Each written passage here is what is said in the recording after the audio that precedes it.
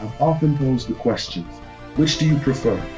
Beach versus mountains or sunset versus sunrise views? And it seems like no matter how many times these questions are posed, they always result in a split decision. Just because you prefer one thing over another, however, don't allow yourself to become so blinded by that preference that you neglect to appreciate the beauty all around. Next time you're on your morning or evening commute, I challenge you.